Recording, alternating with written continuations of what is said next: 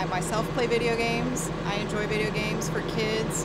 I would have no problem with kids playing video games, Xbox, any of them role-playing, as long as parents are monitoring the age level, the rating, monitoring the rating, the appropriateness of the game for their children.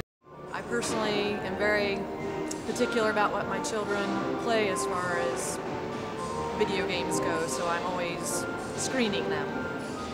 I think they're hideously violent.